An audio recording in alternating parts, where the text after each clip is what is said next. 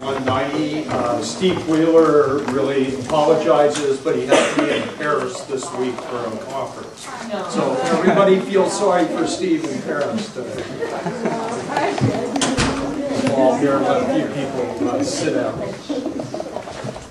Today we have Bill Starr and Gary Dahl from A&E, is what it's lovingly known on campus, or architects and engineers for the campus. I'm going to let them do their sort of own introductions and setup here. And welcome, Bill and Gary.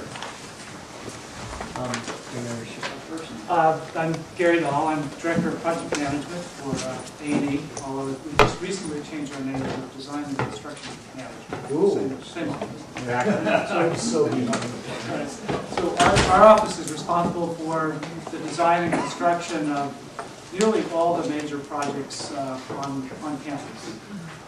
We currently have about $1 billion worth of projects in some phase of either programming, design, construction, or warranty phase.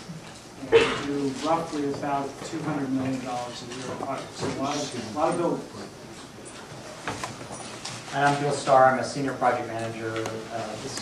Worked on several projects, some of the early ones that looked at LEED, as well as quite a few that are going on now, and kind of working on some of the campus efforts where sort of the buildings interface with other campus issues.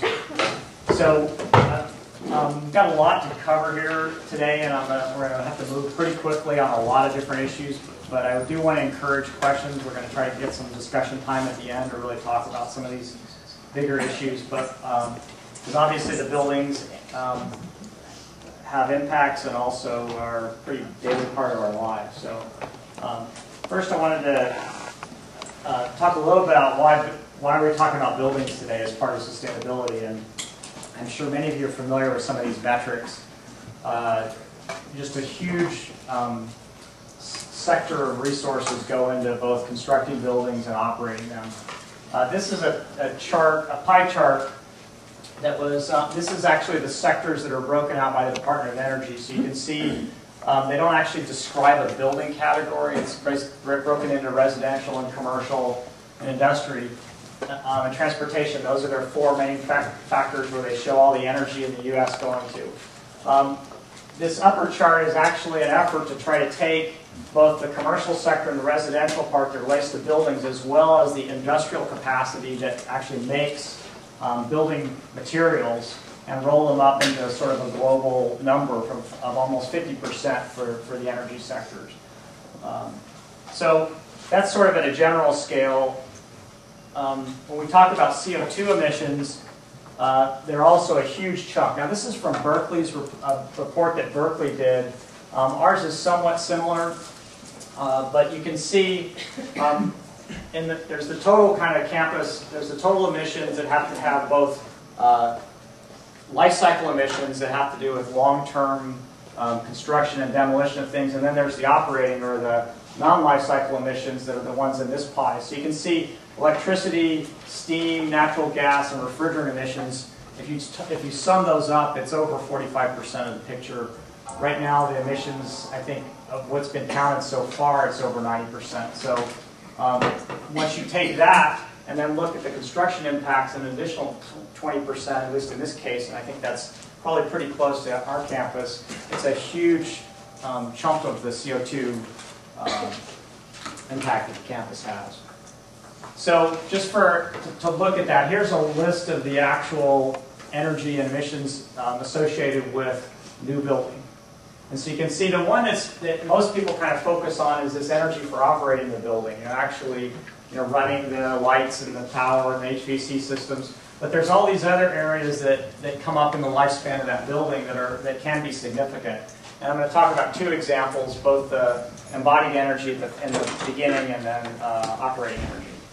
So actually, to do the operating energy first, since most people are more familiar with that, these are just the results of doing the energy analysis on a large lab building, the VetNet 3D project, which I'll talk a little bit about later.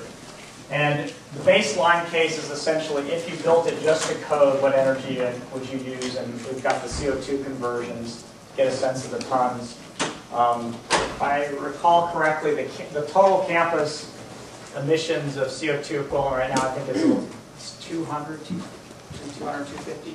Yeah. So this has both gas and electricity. So you can see, doing all these energy efficiency measures, and we applied a lot to this building, saved or reduced it from the baseline about 850 tons, but you still end up with 600, almost 700 tons that you added to the campus, even after all that effort. So it's still adding on to the amount that we have to essentially offset.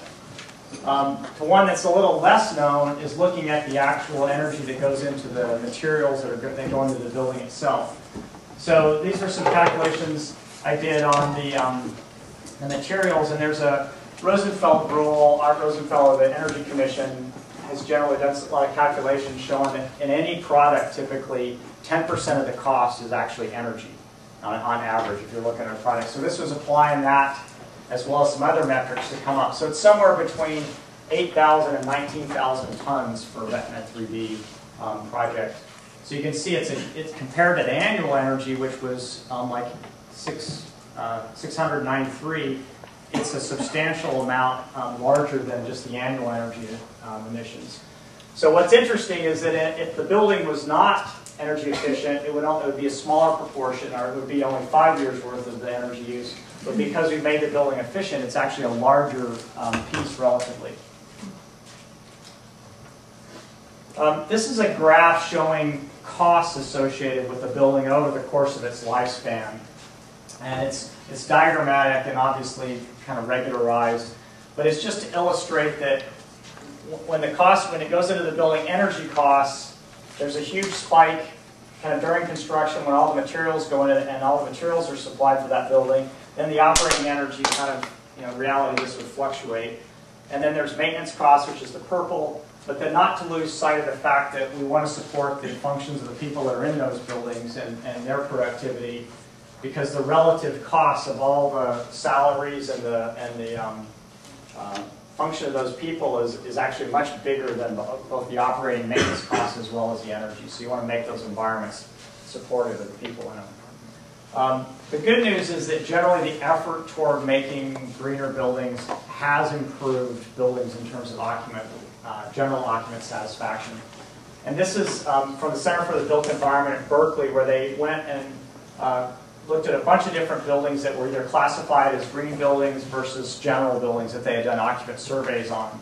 And the point to take here is that generally people were above neutral in most of the buildings, but the kind of median level for the base buildings that weren't designed to any kind of green standards was substantially lower than the ones that they're getting on average with the green buildings. So that's showing a good thing. What's interesting, just a couple side notes, is that acoustics is the only score that generally green buildings have performed less than standard buildings. There have been a number of other studies that attempted to correlate things like occupant health, absenteeism, productivity, learning ability to the design of the building in terms of its ventilation rates, its lighting rates, and so on. So there are a number of studies that kind of all point in that direction.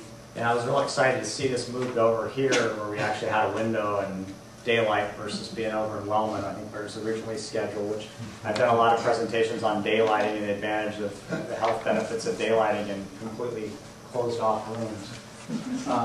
So just dealing with the scale of our campus, I put this in here just to try to give you a sense of, I think we all are aware this is a big operation, but it's a huge, we're a very land-rich campus, but even the central campus itself is over 900 acres. So it's a large amount of land. It's a huge number of buildings. You can see there, even in the central campus, we've got almost 600 buildings. And then the annual expenditures, there's $200 million. This is just slightly less than the med school's operating budget, which is substantially higher than almost any other unit on campus. And all the maintenance costs that are associated and the utility costs are in here as well. Actually, utility costs make up about half of that. So I'm using sort of energy and environmental impacts of CO2 somewhat synonymously as we talk through this. But this was a graph I prepared for the Focus the Nation event a while back, just looking at campus population growth, building area growth, and then projection and energy growth. And so the good news is that before we significantly had a significant policy on sustainability, the campus was already making some improvements or requirements for energy efficiency. So back in '96, the standards started requiring that new buildings perform 10% better than Title 24 of the Energy Code. And you can see it's actually dropped the line of how we're increasing. What's also significant is it's gone from the 1990 baseline, which is most of the policy is based on. We've almost added an equivalent amount of building area, building energy use in a very short time. So it's still a climbing line. And this gives you a rough sense of the reduction goals. There's a goal that by 2014 we need to be to a 2000 baseline, and by 2020 be to a 1990 baseline. Anybody have any questions on that? I'll hit this again. That's university goals, not GSA or something from the state. That's university goals. Yeah. And just to clarify, these baselines are buildings only. These are not including our fleet, our scope, our Canadian Good point. miles traveled, and research gases and all that. Yeah, if you remember that pie chart, when you looked at those emissions, there was a substantial chunk that was transportation that this does not address. One thing to note also is that California's Title 24 Energy Code is very aggressive. It's probably the most aggressive in the nation. And so we're actually doing pretty good relative to that baseline and relative to the nation. Yeah, I was almost tempted to plot the Texas code up there just to see it. We could claim so. Okay, this chart just shows some of our recently completed buildings and how we are doing relative to energy. No, you haven't. Anyway, the baseline here is California's Title 24 Energy Code.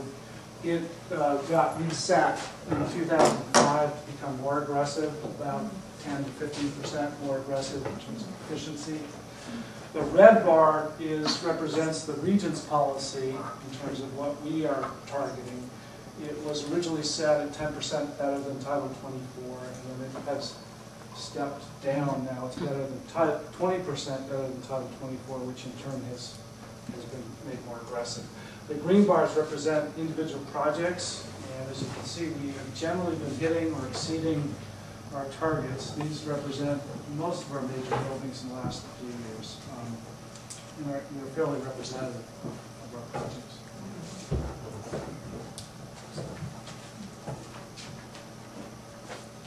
So I don't know how many of you are familiar with the Leadership in Energy and Environmental Design program. It's a national program to promote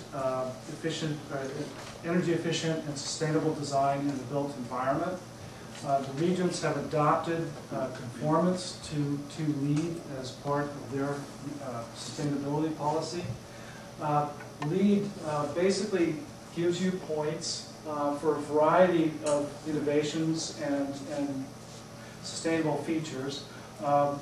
This represents kind of roughly the proportionate breakdown of how those points are obtained.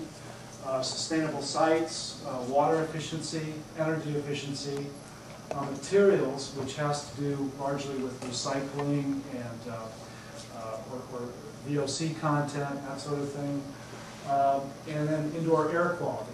And then there are also a few points possible for innovation in a variety of areas. The points system have four levels: certified, silver, gold, and platinum. The current region's policy for all new buildings is to achieve a gold level of certification, with silver as the mandatory minimum. And so,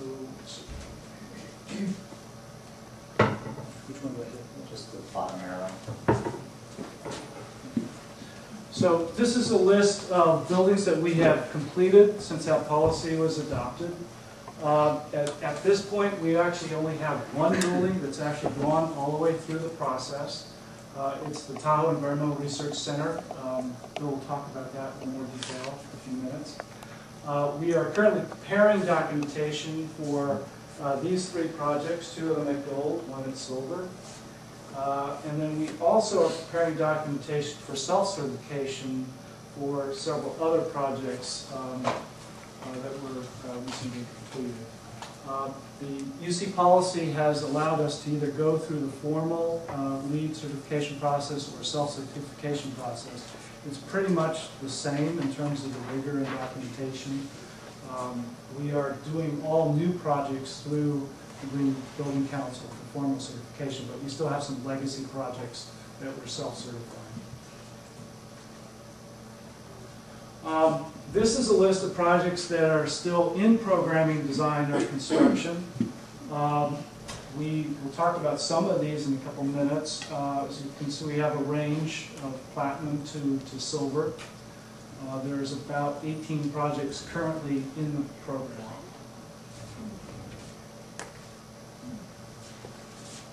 And then these are a few that are being self-certified. They're also in design or construction.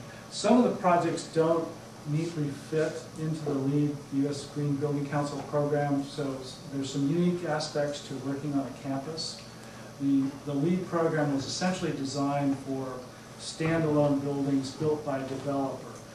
There's some unique things about how we aggregate utilities and sites and so on that don't directly correlate to the LEED program. So sometimes we pull those out of the program and self-certify.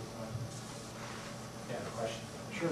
Just a quick question. When you go for the certification, does it include the furnishings that are brought into the building, or from your perspective, is it just the shell and the lighting and the energy use? Yeah, it does not include the furnishings. Okay.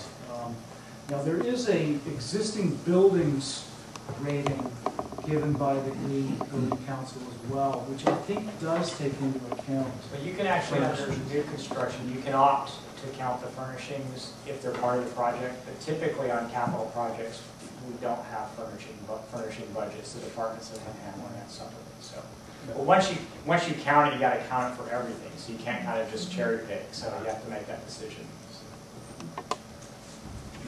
It's a fairly arduous process. The goals are very specific. There's a tremendous amount of research and documentation that's required for each of the points.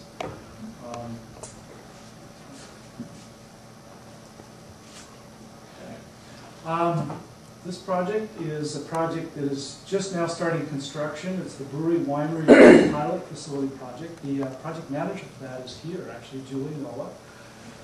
Julie, do you want to talk a little bit? No, Gary, you're doing great. This is a project we're really proud of. It had fairly high sustainability aspirations from the beginning.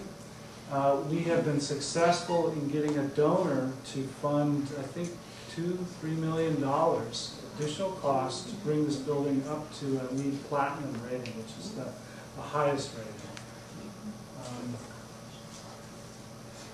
Typically, we find that, just an aside on costs, we find that going to a silver rating or even a gold rating typically does not involve significant cost. It may involve some trade-offs between design features and maybe trading off some things that you wanted to do other things for sustainability features.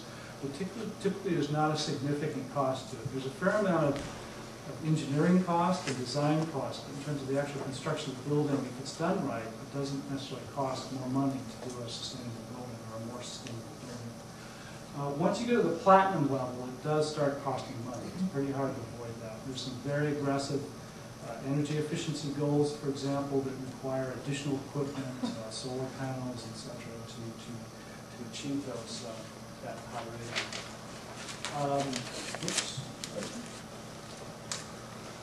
One of the unique features of this project is that they are capturing rainwater and planning to use that initially, at least, for irrigating the landscape, and potentially in the future to actually use it for the processes going on inside the building. It's a fairly complicated thing, more complicated than you might think, to use rainwater in terms of how it has to be treated. There are a number of very strict regulatory requirements, especially if you're going to use it for what we hope to eventually use it for, which is food processing, brewing, and winemaking. And you want to try and not use a lot of energy, because that's the goal. You're trying not, to capture. And that's a good point. A lot of sustainability goals actually conflict with each other. They involve trade-offs. For example, if you want to put in daylighting, that typically brings in more heat in the building. you then have to increase the air conditioning load to account for that heat. And so it's a constant assessment of what those trade-offs are, trying to fit in that game. So this is the graduate school management, just recently completed. It is going for a gold rating as well. It involves some fairly innovative systems, at least for this area. One system we're using there is a ground source heat pump system to heat and cool the building using the stable temperature of the earth down below. We are also using a radiant heating and cooling system. So we're actually cooling the floor slabs and the ceilings in this building. People's perception of temperature is related as much to the radiant temperature as it is to the ambient temperature. So in a building like this where the surfaces are closer to where you want them, you can actually let the air temperature fluctuate a little higher and actually save energy by doing that. There are also some very innovative systems in terms of how the air is distributed through the building. We're using it's called the low velocity displacement system, where the air is introduced low as opposed to being blown down from ducts on top. They also use pretty extensive daylighting and drought-tolerant landscaping. This next project is the physical sciences building. This, I think, was, one of the things that's kind of interesting about lab buildings is that they're extremely energy intensive. They typically use 3 to 5 to 6 times as much energy per square foot as a building like this one uses. That's because of processes that go on inside the building, but also the need to have very, very high rates of ventilation to make sure that the toxic substances being used inside are not harming the occupants. So you have huge amounts of air that need to be cooled or heated depending on the time of the year, and then exhausted in one shot. It's not ever recycled. So it's just a huge energy hog. One of the things that we've been looking at is to challenge some of the assumptions about the design of labs. One of the assumptions that has been made over the years is how much energy is required to provide plug loads for all the equipment that go into labs. And the engineers like to be very conservative about that, because if they're conservative, then they never get a call saying we don't have enough power. Well, the downside of that is that the whole system is over-designed. It's not just the electrical system that's over-designed to meet that very high plug load that really isn't there, but also the HVAC system then has to be designed to cool all that electrical heat that's going into that building. It results in very inefficient buildings. So we've done some analysis of existing labs to try and determine how much we really do need, and try and lower that. And this chart here in the lower right here is an indication of how we've done that. This is the new law school addition going up under construction right now across from Rack Hall. It is targeting silver or possibly gold rating. This project kind of illustrates some of the things that we're trying to do in a number of projects with site remediation of stormwater, which is becoming more and more of both a regulatory issue as well as a sustainability issue. And Bill's going to show a better example maybe in a construction facility project. This is our health and wellness center. Again, this is targeting right on that borderline between gold and silver, hopefully gold. You can see on this project that a lot of the points are gained by indoor air quality, which we thought was very important for this kind of facility. The points in that area are gained by doing things like using carpets and adhesives and building materials that have low off-gassing of toxic materials and formaldehyde, that sort of thing.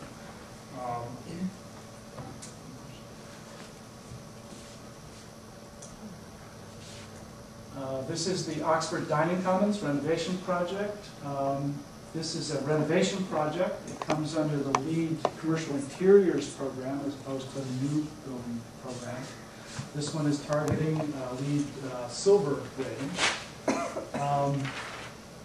some of the interesting kind of tie-ins to this project is that in addition to some of the features of the building itself, they're also trying to make the dining program more sustainable in terms of locally produced foods and sustainably harvested foods.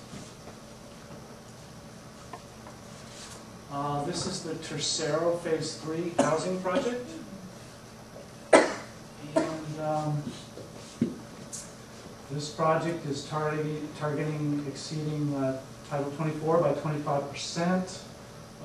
It's using solar heating for the domestic hot water system, for showers and sinks and that sort of thing.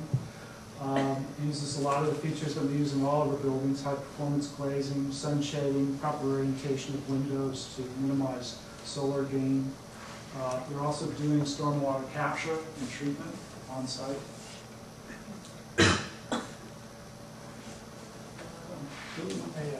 So this is the Vet Instructional Facility, also Valley Hall. It's got renamed as Valley Hall out in the Health Sciences District. In this building we have a mixed mode ventilation system to reduce energy use and actually, I think, make a more pleasant environment in the Central Commons. So there's a two-story public space in the Central Commons that sort of acts as a surge space between classes, so students move in and out of it. And surrounding that, we've got operable windows and actually operable louvers that are controlled by the mechanical system, so that when the air temperature is within a certain comfort range, like today, if you go out there, those louvers would be open, and the air would be flowing in through those louvers and out just a passively ventilated stack at the top. So what's interesting there is you can every once in a while you're out there and it feels fine, and then you hear the louvers close or open, and you can, oh, yep, it's 60 whatever degrees the set point is, depending on which way it's going. But what was amazing in this was there was just a lot of analysis trying to figure out where we're going to be able to reach comfort conditions with the natural component in the system. And so we actually had the engineers do a lot of runs to validate that we'd actually be able to meet that without having to completely close that space off. This was the stormwater structure that Gary alluded to. So that, Skip Metzger, who I think spoke to you guys earlier, took these photos after one of the big rains a year or two ago, and I thought it captured what it's supposed to do exactly. So you have the roof water coming off, hitting these splash blocks, and then it goes through a series of weirs along this infiltration channel, and then overflows into this small detention thing, which then overflows into the storm system. And so very rarely in a rain event do you actually see that overflowing unless we're having some pretty significant rainfall. So it's actually gotten, it's funny on the drawings, it looked kind of interesting, but you didn't really get a sense of its physical presence. But now, going out there in the rain is just a dramatic feature. People have really responded nicely to it. This is the Tahoe Center, or this picture kind of looks like the Tahoe Resort and Casino. We've got an education center in it that's got some really nice features. If you guys have a chance to get up there, it's a wonderful education center that's got some self-guided tours and docent-led tours. But because this is an environmental program, we had some real high goals for sustainability. It was an extremely challenging project because it was a joint venture with a private Nevada institution working with us. But again, some photos. We had this building went for and achieved LEED Platinum. We did get a donor committing. We were pretty much at the end of the design, and the donor came in and said, "How much would it take to go to platinum?" And we just said sort of $1 million, and thinking that would make them go away. And they said, "Okay." So sort of call our bluff, and we had to put the PVs in and stuff. Like Gary said, some of those things certainly drove the cost. So it's got a cogen unit where you generate electricity on site and then capture the waste heat to heat the building. It's got pretty advanced lab controls. We designed the basement to actually see all this stuff almost as a tour structure, which is, unfortunately, we don't have the luxury on a lot of our on-campus buildings. You go in there, it's like a submarine. But the idea was that people could see the systems, and we actually came back and color-coded all the pipes. This one also does have a rainwater capture system you see in the top left, so the rain comes off the roof and is used to flush the toilets.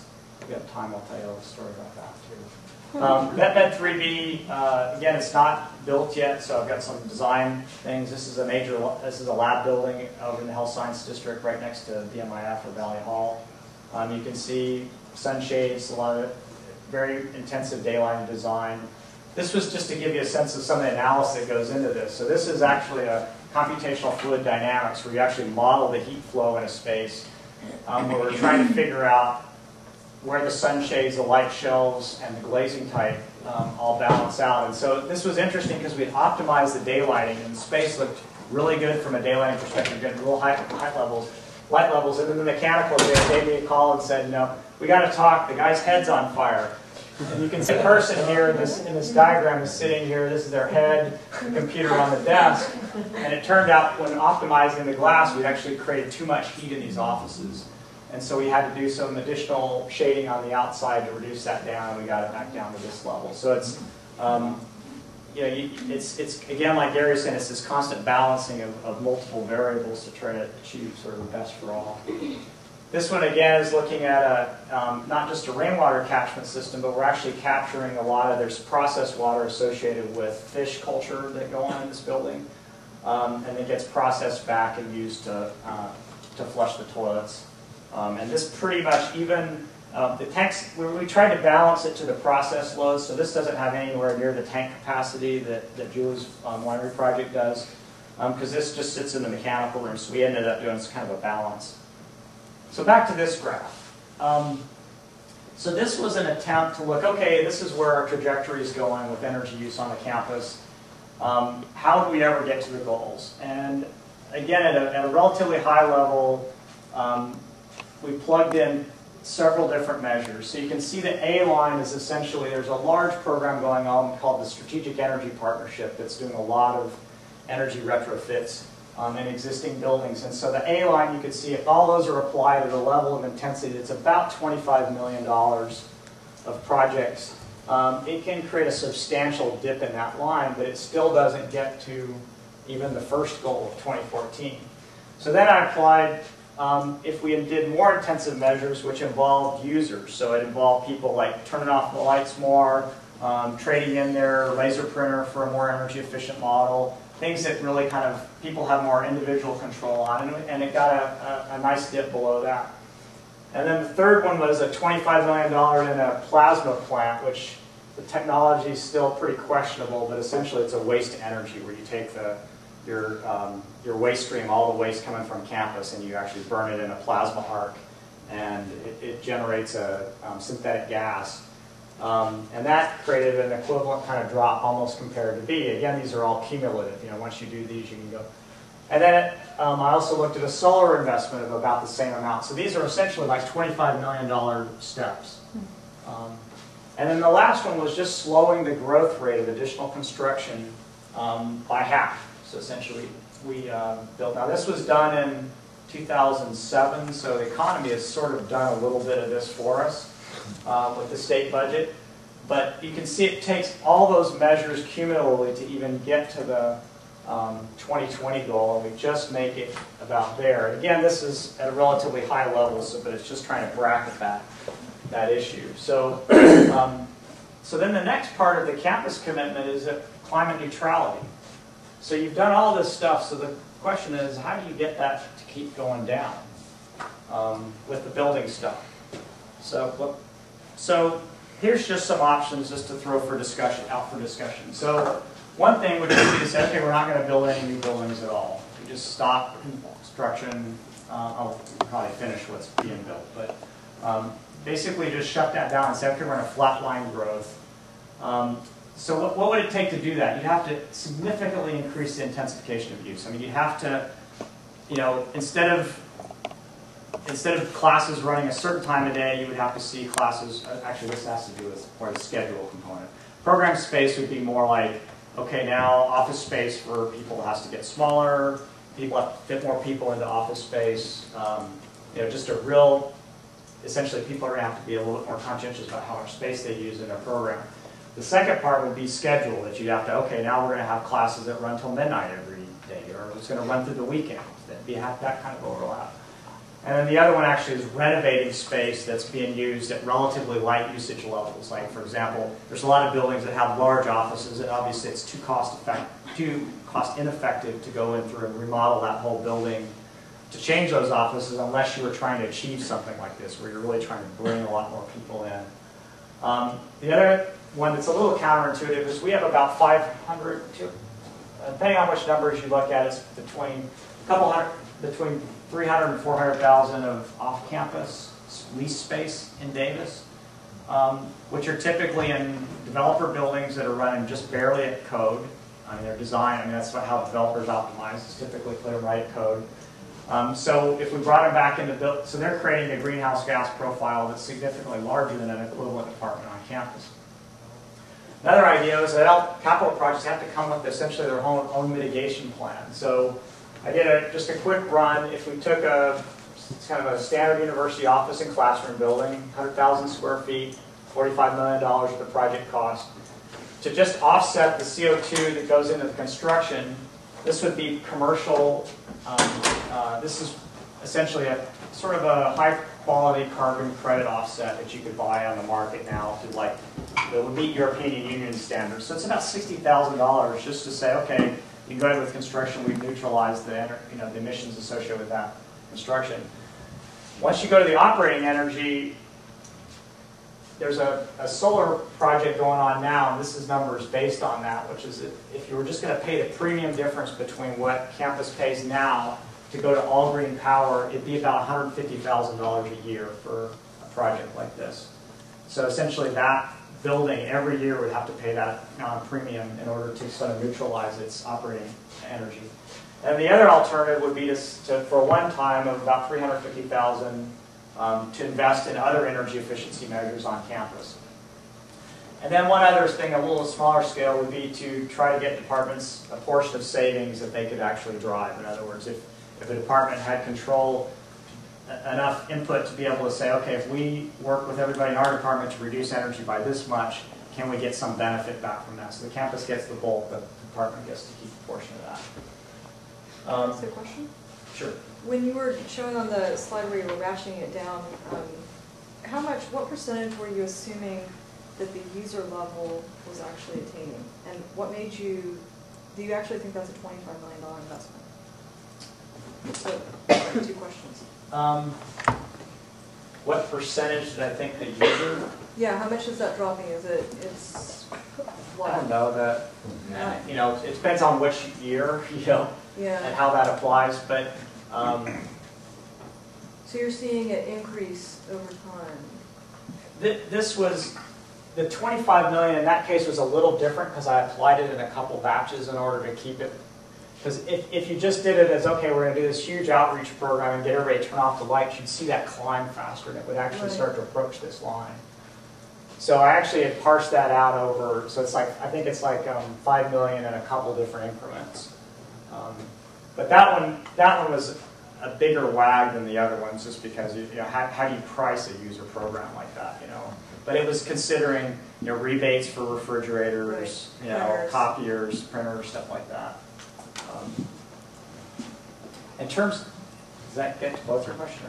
Well, I'm still wondering on the total percentage that you achieved with that, whether or not, maybe, anyway, we can talk about it. I can give you detail. So this was just, again, some more food for thought. So if we put, because a lot of times people think, okay, we're going to save it, we're going to reduce the energy down, and then we'll just buy PVs or that we can put around the campus, and we'll make it up that way to achieve neutrality. So if we covered every roof on every building on the central campus with PVs, we could generate about 8% of the current load.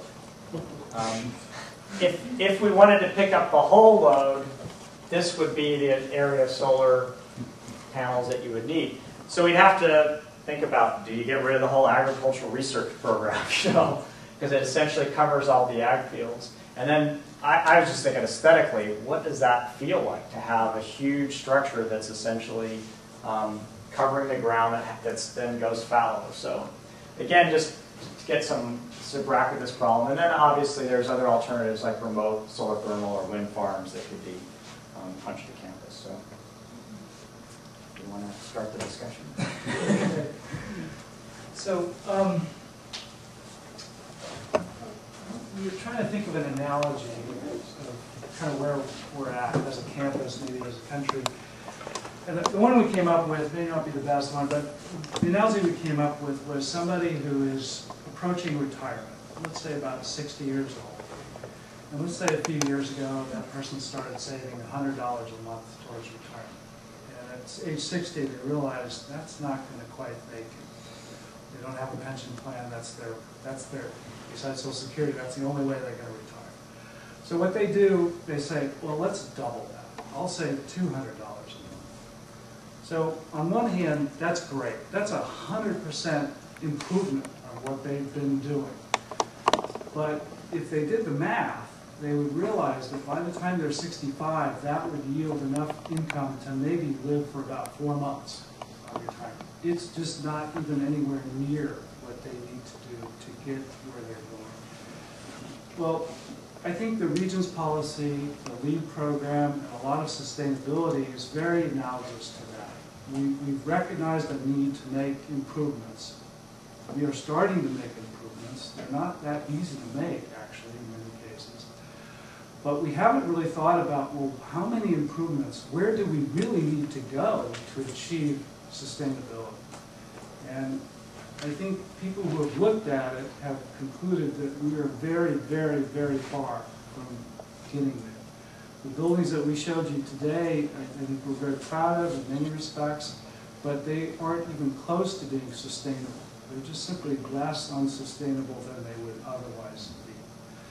So the question is, well, what even is sustainability? You know, what would be fully sustainable? How do you even define that? And a lot of people have tried, and there are various different definitions of that. So it's just a question. I don't have the answers. This is where we go to discussion. Yeah, we're going to go to discussion. Very few, if any, institutions that we know of have even attempted to set full sustainability as a goal. They've just done things like the Regions have, which is admirable. We're going to move towards sustainability, but we're not even going to try to go to full sustainability.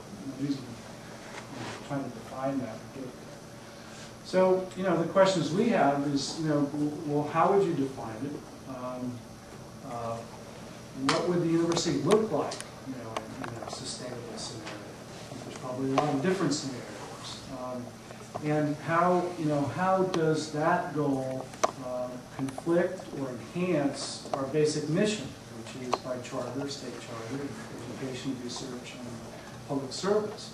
A lot of the reasons why our buildings, for example, are not more sustainable than they are is because faculty and administration and the Regions feel that that conflicts with other goals.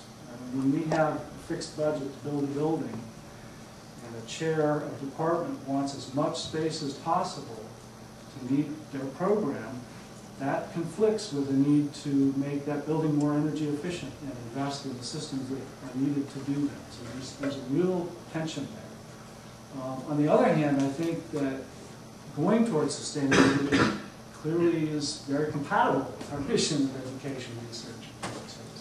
So there's tension there.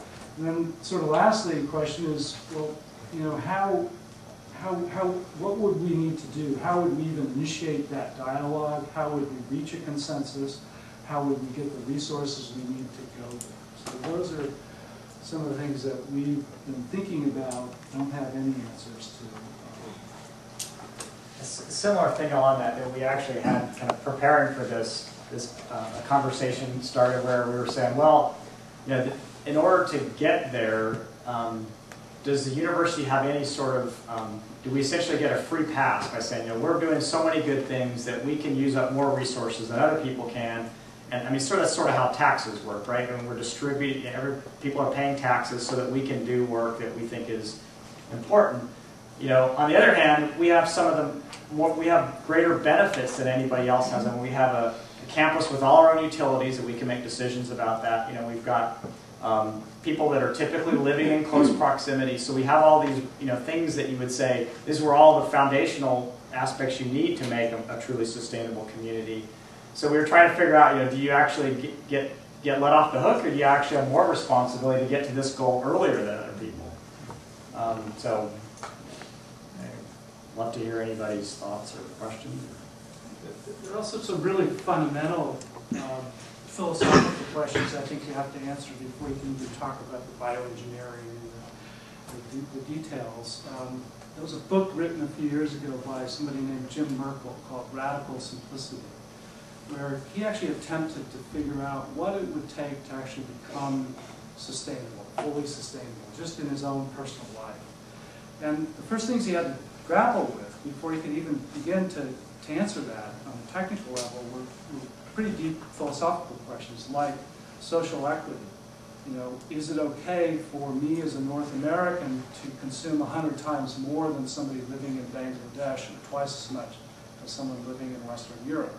If you say yes, that yields one set of metrics. If you say no, everybody should live at a level that's equally sustainable. If everybody lived at that level, the world could be sustainable. That's a very different metric. Another metric is species equity, if you want to call it that. You know, how much of the bioproductive area of the Earth do we reserve for other species? Or do we say every square inch of it will be reserved for human beings? And, you know, resulting in the mass extinction that's going on right now. You can kind of see we have trouble keeping limited to green buildings. Yeah.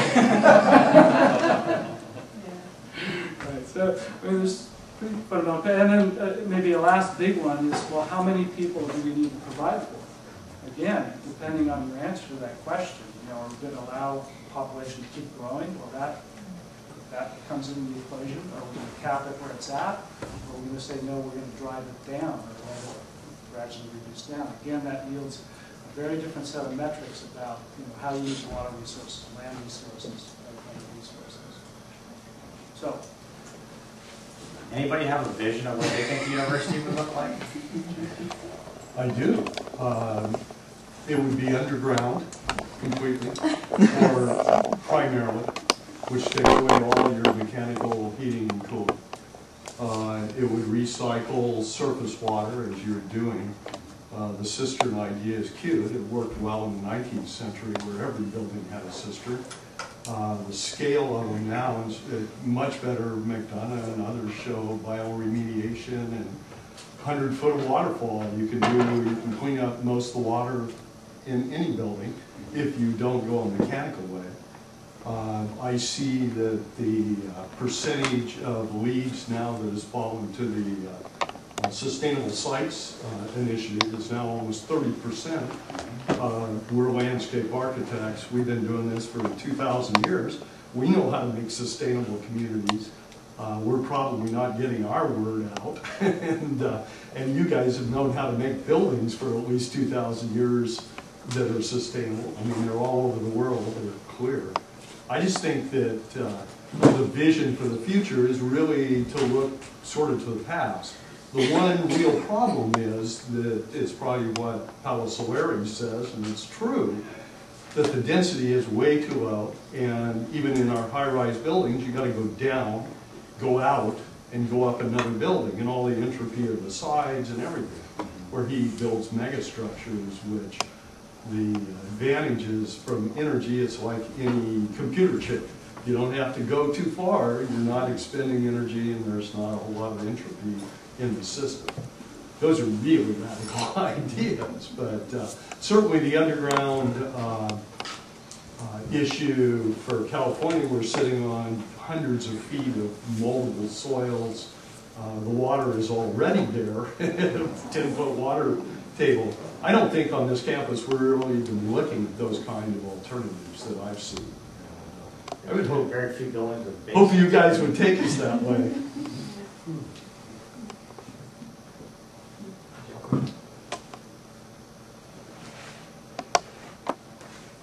Well, I'll just throw one more thing out before we wrap up. We were talking also about, you know, with the issue of like solar, what, you know, a lot of times you'll have engineering solutions come back and says, well, we should put it on over all the parking.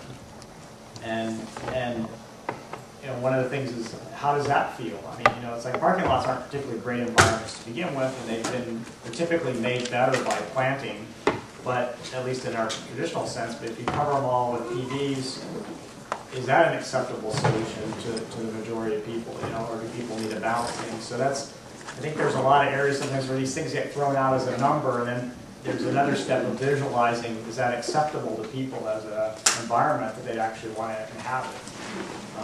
And I guess I would pose that to the underground situation as well, you know. Question back there.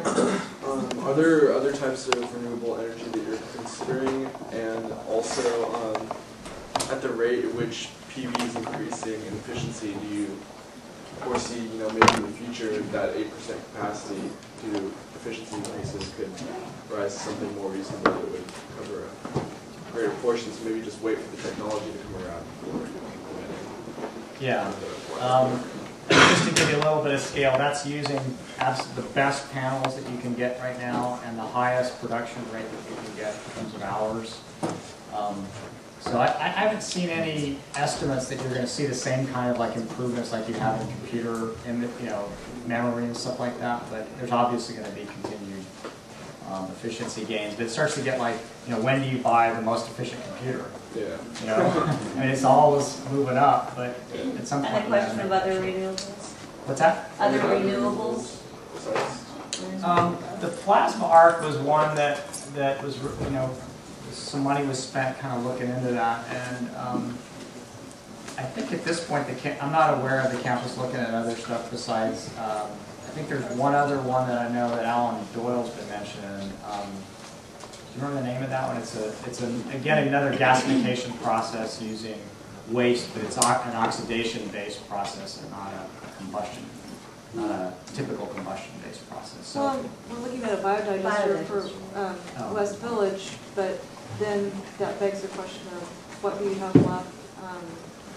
If you're using, how much feedstock are you shipping to that, and then how much feedstock is left, and would that then make plasma actually really doable, or would you need to go outside of your boundaries to find your feedstock? How would that work? that actually came up. I know that our engineering director was looking into the plasma arc, and it uses a waste stream, waste to generate energy, and so he was calling around a couple locales and called West Sacramento, and in our calculation we were figuring we'd be able to get waste from other sources to be able to run it at full productivity. And so he called West Sacramento and was asking the guy, "Are you looking into a plasma arc reactor too?" And the guy was real cagey about it, and finally on pressing found out that when they were doing their analysis, they were planning on using our waste to arrive at it. And so as you start looking at these, everybody's assuming that they're going to be able to utilize all these other resources, because they think it has no value at that time. Well, it changes the equation pretty quickly if you start looking at digestion. So right now, there's plans. If that was using all the compostable waste as well, what does the student farm do? Because they rely on a compost stream, So that's interesting when you start looking at that, how you have to start asking around, making sure you're not taking away from somebody else at the same time you think it's just generating. Okay? Bill, Gary, thank you very much.